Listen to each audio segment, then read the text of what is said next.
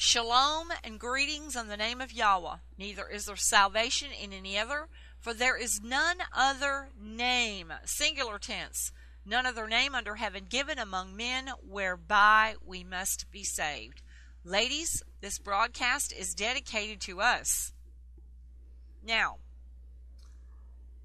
the topic that we're going to read verbatim from the Word is probably not a very popular one, because women want to do what they want to do instead of Yahweh, what Yahweh would have for them to do. And Jeremiah simply declares in chapter 6:16, he says, "Thus saith Yahweh, stand ye in the ways, and see, and ask for the old paths," the ancient paths, ladies, "where is the good way, and walk therein, and ye shall find rest for your souls." But they said, "We will not walk therein." So I pray, ladies, that you will have an open mind and an open spirit and a hungry heart to want to know the truth and walk in it. And you will not be that one that does not want to walk in the good way. Therefore, you won't find rest for your soul. 1 Corinthians chapter 11, verse 1. I'll be reading from a King James Version and the Amplified. Apostle Paul says, "Be ye followers of me, even as I also am of Mashiach. Now I praise you, brethren, that you remember me in all things, and keep the ordinances as I delivered them to you. But I would have you to know that the head of every man, male gender, is Mashiach, and the head of the woman, female gender, is the man, and the head of Mashiach is Elohim." All right, I want to stop right here, and I want to interject something. There are many women who will take this verse right here and say that their husband is their covering. Nowhere in any of these verses does it say that your husband is your covering. Nowhere. It says that your husband is your head, which is completely different. This word head means that he is your chief. He is the boss. He is the number one that you answer to in your flesh. Yahweh Almighty is number one husband, and your natural husband is number two. Nevertheless, if your husband tells you to do something or wants you to do something and it's not against Scripture, you do it. We obey our husbands. Sometimes that's difficult, but we do it anyway. All right, back to the head, not the covering. So your head, ladies, is your husband, male gender. He's not your covering. He is your head. He is your boss. He is the prominent figure. He is the master and the Lord of the household. He gets the last say-so, not you. But I would have you to know that the head of every man, and sometimes that's difficult. Yeah, sometimes that is difficult. Nevertheless, it's righteous and it's holy that your husband has the last word. Back to verse 3. "But I would have you to know that the head of every man is Mashiach, and the head of the woman is the man, and the head of Mashiach is Elohim. Every man praying or prophesying, having his head covered, dishonoreth his head." This verse does not say what the covering is. It doesn't say what the covering is. I'm going to read from the Amplified Version. It says, "Any man who prays or prophesies, that is, teaches or refutes or reproves or admonishes and comforts with his head covered, dishonors his head." Who is his head? Mashiach. Next verse. "But every woman," back to King James, "but every woman that prayeth or prophesieth with her head uncovered dishonoreth her head. For that is even all one as if she were shaven. All right. Every woman that prayeth or prophesieth with her head uncovered. Now, it's not talking about her husband here as being her head. That just wouldn't make sense. Some of y'all need to make these verses make sense and not just pick some old something in there to make it mean what you want it to mean because you want to do what you want to do. All right. So her head. All right, I want all you women to put your fingers on the back of your head. You feel your skull? All right, where your skull meets your neck. That's where your head ends. All right?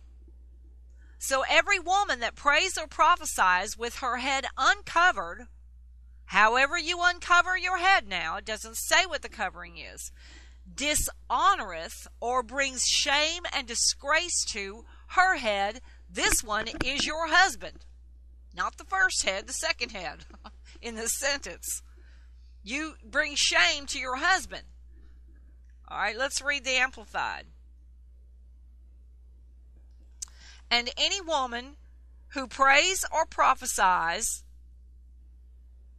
when she is bareheaded, dishonors her head, it is the same as if her head were shaved. All right? It doesn't say what the covering is. So what is bareheaded? What is bareheaded? How do you make your head bare? Think about that. Keep that in your heart. Verse 6. For if the woman, female gender, be not covered, however you cover, let her also be shorn. Shorn is the past tense of shear, cutting short the hair on the head. But if it be a shame or disgrace for a woman to be shorn or shaven, let her be covered. In other words, he's saying it is a shame for a woman to be shorn. Shorn means cut. Cut your hair short. Or shaven means shave it to the scalp. Let her be covered. All right, let's read verse 6 in the Amplified. For if a woman will not wear a covering, whatever the covering is, then she should cut off her hair too. But if it is disgraceful for a woman to have her head shorn or shaven, let her cover her head. All right, how do you cover or uncover? Well, that right there should kind of clue you in on something right there. You're going to need a piece of cloth if your head is shorn or shaven. But it don't say what the covering is. It doesn't say that a piece of cloth is your covering. It doesn't say that. Verse 7. For a man, male gender, indeed ought not to cover his head, for as much as he is the image and the glory of Elohim, but the woman is the glory of the man. Verse 7 in the Amplified. For a man ought not to wear anything on his head in assembly, for he is the image and reflected glory of Elohim. That is, his function of government reflects the majesty of the divine, but woman is the expression of man's glory, majesty, or preeminence. So, ladies, think about this. Your husband is not your covering. He is your head. Verse 8. For the man is not of the woman, but the woman of the man. Verse 8 in the Amplified. For man was not created from the woman, but woman from the man. Verse 9. Neither was the man created for the woman, but the woman for the man. Verse 9 in the Amplified. Neither was man created on account of or for the benefit of woman, but woman on account of and for the benefit of man. So ladies, you were created for your husband. Alright, verse 10. For this cause, what cause? Because you were created for the man. For this cause ought the woman to have power on her head because of the angels. Have power on your head because of the angels?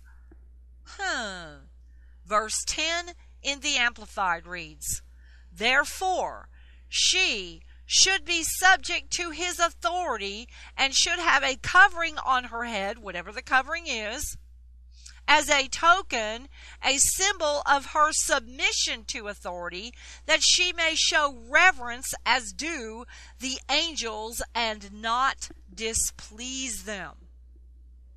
So ladies, to have power on your head, what is this covering? It hasn't said yet. Verse 11. Nevertheless, neither is the man without the woman, neither the woman without the man in Yahwah. In other words, they're one flesh. Verse 12. For as the woman is of the man, even so is the man also by the woman, but all things of Elohim. All things of Elohim. Verse 12 in the Amplified. For as woman was made from man, even so man is also born of woman, and all, whether male or female, go forth from Elohim as their author. You know, I just had a thought. When a man leaves his family, his mom and dad, and he marries a woman, they become one flesh. And divorce is so degrading. It's so painful because that one flesh is ripped apart, split down the middle, and it's like a never-ending, miserable funeral. Think about it, ladies. Think about this stuff. For as the woman is of the man, even so is the man also by the woman, but all things of Elohim. Verse 13. Judge in yourselves, is it comely that a woman pray unto Elohim uncovered? Doesn't say what the covering is yet, does it? Judge in yourselves. Is it comely? Is it proper? Is it decent that a woman pray unto Elohim uncovered? Verse 14. Here we're getting ready to tell what the covering is. Doth not even nature itself teach you that if a man have long hair, it is a shame unto him? Whoa. Why is it all of a sudden talking about hair? Because that's where we're going with this covering. Verse 14, again. Doth not even nature itself teach you? What's nature? The meaning of nature is the order of nature as opposed to what is monstrous, abnormal, or perverse. Or perverse as opposed what has been produced by the art of man. In other words, humans created you women cutting off your hair. That's a perversion. It's a perversion. It's not nature. Doth not even nature itself teach you that if a man have long hair, well, how long is long? Well, it's not what you esteem as long or what I esteem as long, but this word long gets into meaning to have long hair, to let the hair grow. Let the hair grow? I heard one woman, I was teaching this and she just piped up and she said, and she was one who cut her hair. She cut it and permed it. She says, well, I let my hair grow. It grows from the roots. It's just hair. and when she trims off her hair, she's not letting it grow. Ladies, long hair, to let the hair grow. In other words, you don't cut, you don't trim, you don't shear, you don't shave, and I'm going to add permanent. You know what permanents do? They burn your hair off. They destroy the glory that Yahweh gave you. Again, verse 14 in the King James. Doth not even nature, Yahweh's things, Yahweh's creation, Yahweh's way, nature itself teach you that if a man have long hair, it is a shame, it's a disgrace and a dishonor unto him? Verse 15.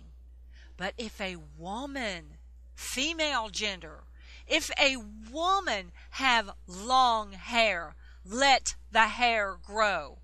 It is a glory to her, for her hair is given her for a covering. Verse 14 and 15 in the Amplified Version says, does not experience, common sense, reason, and the native sense of propriety itself teach you that for a man to wear long hair, it is a dishonor, humiliating and degrading to him? But if a woman has long hair, it is her ornament and glory, for her hair is given to her for a covering. All right, let's examine some of these words. Again, we've established the fact that a woman is the female gender, according to Yahweh Almighty, not according to the perversion of this world. And a woman, a female gender, is to have long hair. And the word establishes the fact that the word long means let the hair grow. In other words, you do not let the hair grow when you cut, trim, shear, shave, or put a permanent in it. I heard one woman say the rats chewed it off. I thought, oh my word, what a lie. But if a woman have long hair, it is a glory, it is an honor, it is a praise to her. For her hair is given her for a covering. Now, these two words for at the end of this sentence are a little bit different. The first word for means because. Because her hair is given her instead of a covering, instead of a piece of cloth. This is Yahweh's nature. Now, I don't have a problem with women who wears veils, all right? But to teach that wearing a veil is mandatory and it was a commandment is not found in the scriptures. The covering has always been her hair.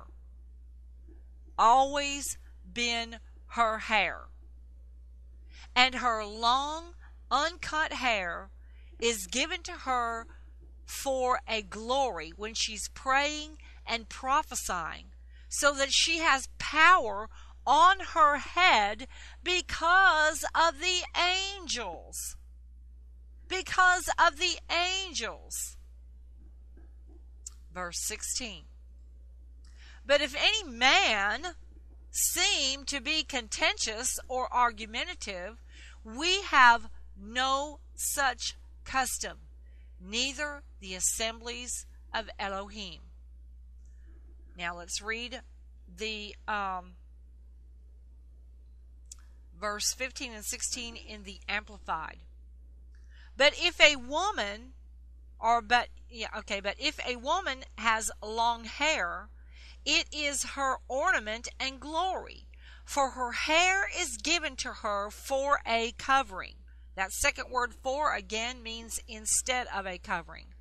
Now, if anyone is disposed to be argumentative and contentious about this, we hold to and recognize no other custom in worship than this, nor do the assemblies of Elohim generally. In other words, Apostle Paul is separating tradition of men from Yahweh's ways. It is human men's tradition for women to wear a piece of cloth on their head. That's fine. If that's what your husband commands you to wear, then so be it. But Yahweh's word never commanded it. You have to do what your husband says. But the word says that the woman's hair is given to her for a covering, but instead of a covering. So these verses are pretty important. And Yahweh took a whole chapter nearly, or half of a chapter, to discuss what the covering is that a woman should have upon her head. And all of the words cover and uncover are not nouns, and it doesn't say what the covering is until you get down to these last verses about the woman's hair being given to her for a covering. I can go to Jeremiah chapter 7 and 28, where Yahweh rebuked Yisrael, and this is what he said to her concerning her hair. But thou shalt say unto them, This is a nation that obeyeth not the voice of Yahweh their Elohim, nor receiveth correction. Truth is perished, and is cut off from their mouth. Cut off thine hair, O Jerusalem, and cast it away, and take up a lamentation on high places, for Yahweh hath rejected and forsaken the generation of his wrath. In other words, Yahweh was upset with Jerusalem, and he told her to cut off her hair because she was a dishonor to him, Jerusalem's husband. Yahweh was her husband. Okay, now we have a little bit different story in Ezekiel chapter 16 verse 7. Yahweh is speaking again to Jerusalem, Israel. Says, I have caused thee to multiply as the bud of the field, and thou hast increased and waxen great, and thou art come to excellent ornaments. Thy breasts are fashioned, and thy hair is grown, whereas thou wast naked and bare. In other words, Yahweh admitted that Yisrael had become obedient, and because of her obedience, she caused her hair to grow. And of course, he used this as a parallel. We know that a city doesn't grow hair.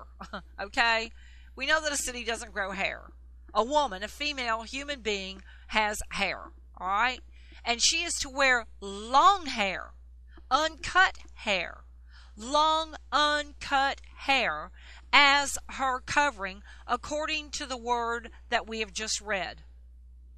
And Yahweh said at the end of this, well, Apostle Paul, Yahweh spoke through Paul, that if any man seemed to be contentious or argumentative about this, that we have no such custom. Now, he didn't say all that he said about the hair being the covering to throw it away with this verse.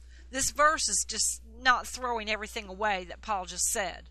It's in the versions, in other versions you will find that we have no other custom but this custom, that the woman's hair is given to her for a covering.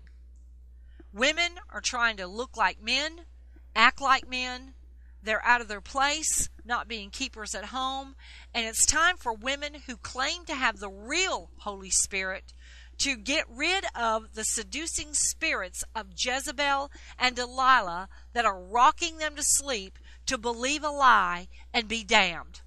It's time for women who claim to have the real Holy Spirit to search the Word and not make His Word multiple choice because it does not suit your spiritual taste buds.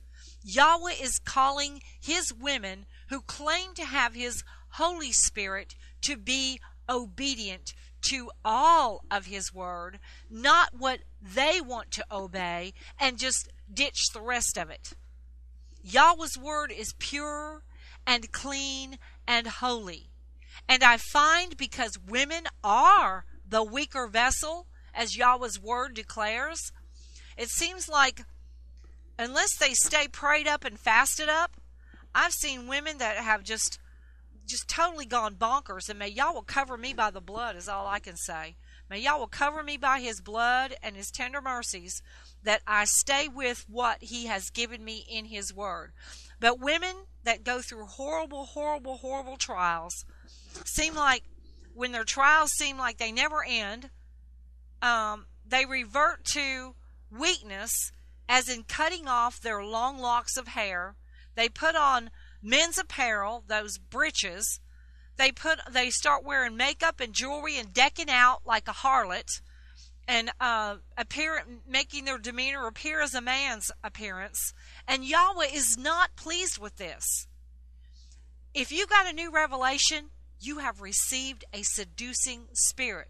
Remember, the assembly at Thyatira had faith and grace. They had works. It doesn't say grace. It says they had faith, they had works, they had charity, they had patience, and it named works again.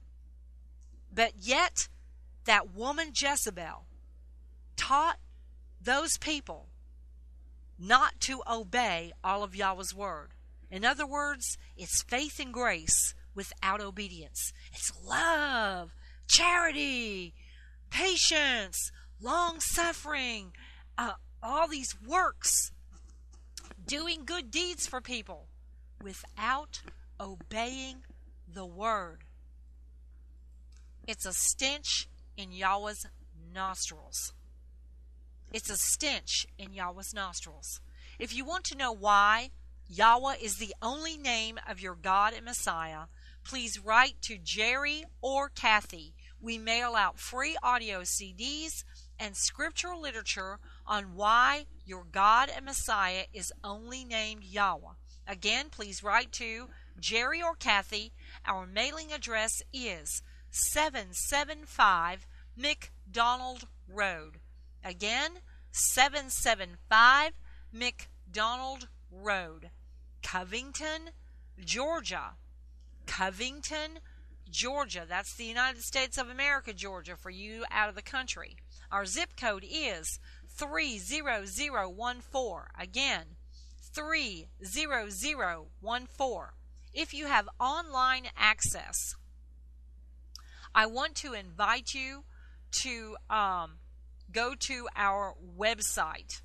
I want you to go to the YouTube. We have a new website now that has all of our radio broadcasting and my husband's televised broadcasting, teaching from the King James Version and the Hebrew Scriptures, why your God Messiah is only named Yahweh. Go to the YouTube site and type in Yahweh Ministries. Go to the YouTube site and type in Yahweh Ministries, and it should pull up all of our radio broadcasts, all of our television broadcasting.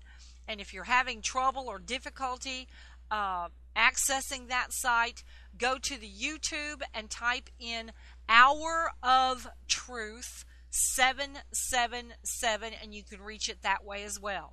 So there's two ways to reach my husband's televised broadcastings. You go to the YouTube site, type in Hour of Truth 777, or you can go to the YouTube site and type in Yahweh Ministries. You must spell Yahweh Y-A-H-W-A-H. The purpose of my broadcast is to provoke women to study, to tear words apart, dig to the root word. But more than anything, open your heart up. Get the sludge out. Dig out the hardness that trials and tests have put within you, and ask Yahweh to give you a tender heart again, to want to know the truth, to want to obey the truth, not to make his word multiple choice. It's not saying that you don't have anything, because unto every man or for us women is given the measure of faith.